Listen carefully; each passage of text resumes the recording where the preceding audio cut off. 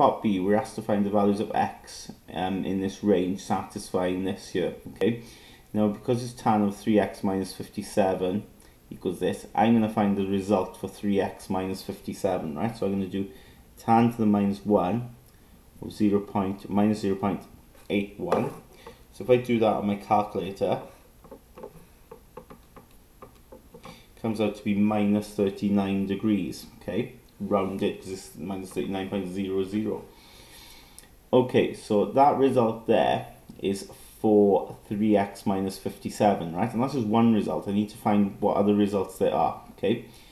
And ultimately, I want to find the results for x, don't I, in that range. But at the moment, I found my result. This result here is for 3x minus 57. So I'm going to find all my results for 3x minus 57.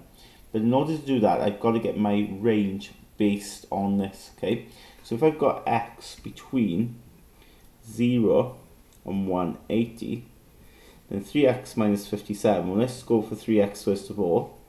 Well, timesing x by 3, so you times everything by 3, so you get 540 there, 0 there, and then 3x minus 57, we'll take away 57, there you get 483, and take away 57 there, from 0 you get minus 57.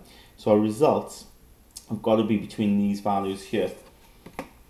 So what I'm going to do now, I'm going to draw my tan graph, okay, and it's got to be between these values. So I think I'll do every 2 centimeters now, represents 90. I need to go back to minus 57, so I'm going to go back to 90 on that, okay. So that will be 0 there, 90. Okay, so 180, 270, 360, 450, and I need a bit more than 483, so I'll go to 540 there. Okay, so remember then the asymptotes at 90 minus 90, so it's every 180 degrees effectively. You can check on your calculator. So 270, 450. So we'll write in the values there.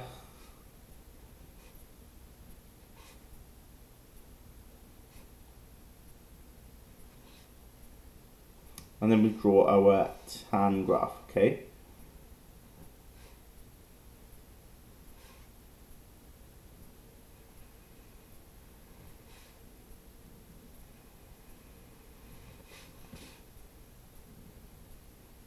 Okay, now the result we got is minus 39. And minus 39 is around here somewhere. Okay, so it hits the graph there, and we can then find what other results we've got then. Okay, so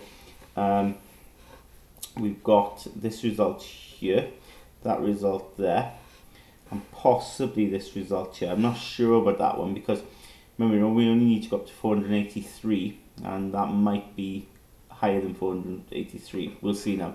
So minus 39 is there, isn't it? So it's 39 across.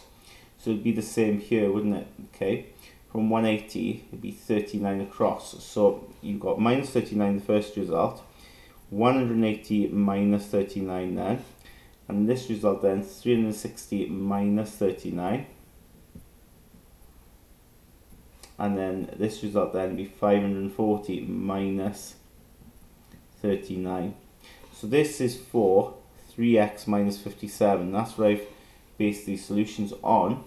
So what I can do now is simplify this. This is minus 39. That will be 141. This will be 321. And this will be 501. And as I said earlier, I don't actually have to include that one now because it's outside of my range, right? Okay. I want all the solutions in that range there. So these three are, that one's outside, so I can ignore it, it's not going to work, right?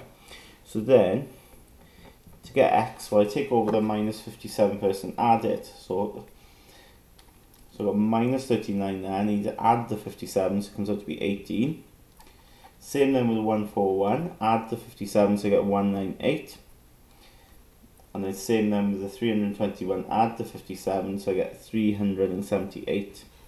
To get x then I divide by 3, so that'll be 6. 66. 126. So those are the three solutions I have there, okay, between 0 and 180.